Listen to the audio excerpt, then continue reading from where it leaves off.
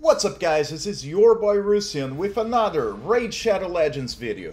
And today we're gonna do a couple of things. First we're gonna talk about Asgard Divide, and we're gonna do that while opening shards. So the reason for that is I am still running a couple of tests. Basically try to find out on a mid to high level account and lower accounts how far you can progress and what you need to be able to clear. Now, I know there's a lot of guys in front of me doing those videos, but for the most part, they have really OP champions. I'm trying to do in a way where me and you can actually beat this guy, okay? Not just, you know, Wells and Krakens, etc. Alright, so what's the biggest... While we open the shards, we're gonna talk.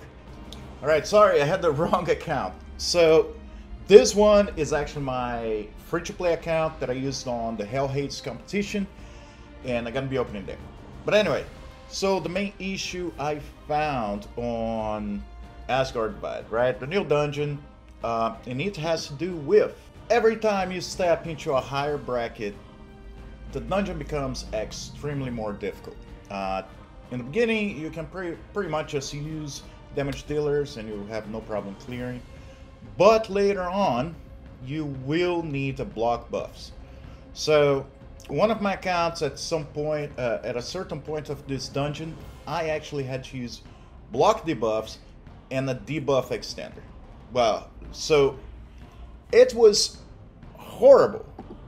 I can probably tweak a little bit. I'm not using any major champion. I'm just like grabbing champions and throwing them there. Not doing any RNG or anything. And hello Plarium, give you nothing. That's fine. Let's go to the other account. Alright, so probably with RNG on my main account, that's actually the account, I should be able to clear a lot higher, maybe clear all the way up. But it's a little complicated, and I'm gonna show you guys after this opening. But it is, I'll be honest, it is a good dungeon. A lot of the prizes are not the greatest unless you get the Asgardian gear. I forgot the name, I'm gonna check. It's a little bit, you know, you get the stuff you get from the Ice Golem. Maybe from the other ones as well, but at least what I noticed was Ice Golem rewards. But it's not that great. Alright, let's go, 10 more. So, and also, just so you guys know, I would say to save those shards if you guys are planning to go for, not fusion, but for the fragment fusion. And it's basically because you will need that for champion chase. The only reason why I don't care about using my ancient shards right now is because I have on queue, damn it! I have on queue Lady Mikaj, so should get me a lot of points, and I do have other shards I can open. Also, I should be able to get a couple of ancients until then, so it's not much of a problem. But as I mentioned to you guys, this account actually is becoming kind of free to play. I know it didn't start as one, so anything I have should be pretty much able to get everything I need. Okay. Champion chase, shard opening, whatever. So anyway, let's take a quick look at the dungeon. Okay, so the event dungeon. So it's 9 weeks ago, right? I cleared to stage 21 without actually doing any RNG. I just threw champions. If you guys see, like, actually the time difference, right? At stage 14, I was going 42 seconds, just throwing champions in there. Stage 17, 2 minutes and 38, and stage 18, 9 minutes and 43. So stage 16, for example, right, it should be a lot less because I changed. One of the changes I did was I took my damage dealers out, and I actually threw pretty much just debuffs. So, like for example, if we go in here, as you guys can see, I have 4 other champions to fight against, not just Odin. And I'm pretty much, I threw a block debuffs, threw a couple of poisons, so now he can't actually get block damage on. I do have the extend debuffs, so I'm gonna try as much as I can to just keep that debuff up. In the moment it's about to drop, I have another debuffer right there. So, and also I have Neri that if she actually hits well, she can remove his buffs. So this alone should be fine. Yes, it takes longer, but at the same time, I didn't do any special equipment. And I know a lot of people think, well, yeah, but even with that, a lot of people are able to clear a lot faster. True, but I'm gonna show you guys the stats of those champions. Like, those champions, I don't have anything special on them, no god gear, it's just stuff I threw in. So let's take a look as soon as this fight is done. Alright guys, so as you see, I just kept the debuffs on this guy. The problem is, the moment you jump into stage 21 and all, yes, 5 and 6, right? The one I fought was actually 46. I just want to have an idea, a better idea on time. But stage 21, the time starts going up because they get a lot harder. So it was harder for me to hit and keep the block buffs.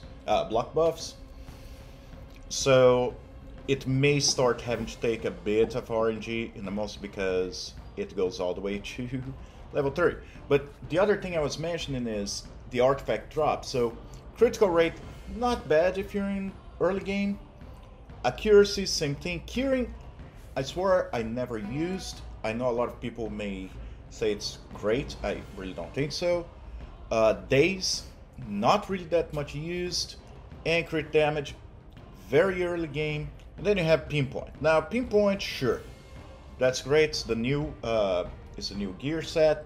It looks amazing, but besides for that, there's not much. So if you don't get pinpoint, a lot of it, depending where you are in the game, you shouldn't really care about. So anywho, let's take a quick look at those champions I'm using, right?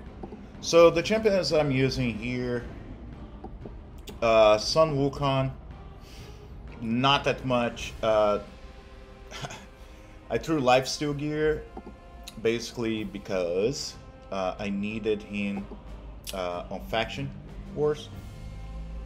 So a little bit of speed, but as you guys see, total stats, it's not that great.